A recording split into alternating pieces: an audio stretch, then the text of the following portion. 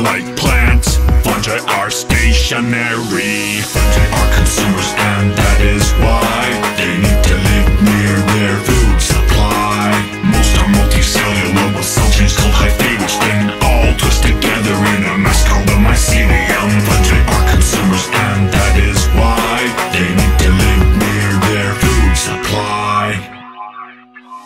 Mushrooms and medicine, the blue and blue cheese. Fungi grow in soil or compost or on trees. The hyphae are underground like roots of a plant. Mycelia can be large or as small as an ant. Oh! Fungi are consumers, and that is why they need to live near